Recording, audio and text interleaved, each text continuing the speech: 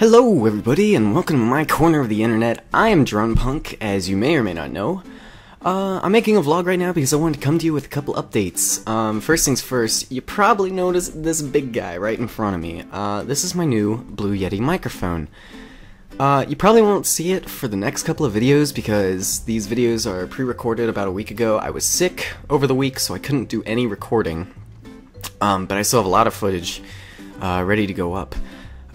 Second thing, my channel avatar has been changed. The artwork was done by my good friend Void. You can find his channel in the description below or click this annotation to check out his channel.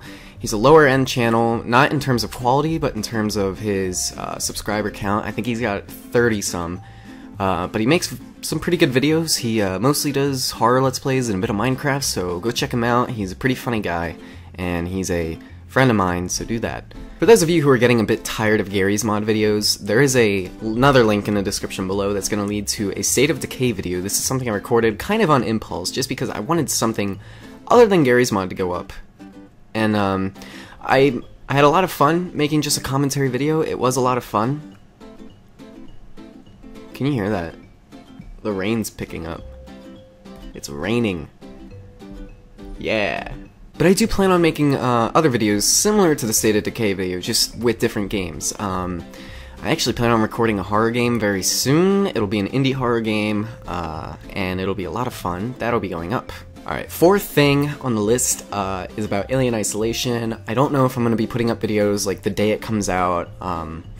It'll probably be a little bit after it comes out because I'm not quite sure if I'm going to have enough money to be able to get another monitor, because the one I'm currently using unfortunately is not HDMI, and I do have my TV right there, but there's no way for me to set it up with the space that I have for the face cam to be adjusted correctly, so I can't do that the way I want. I need to set up another monitor like right next to me so that you can still see my face as clearly as you can see it now, because what good is a horror game if you can't see my screams?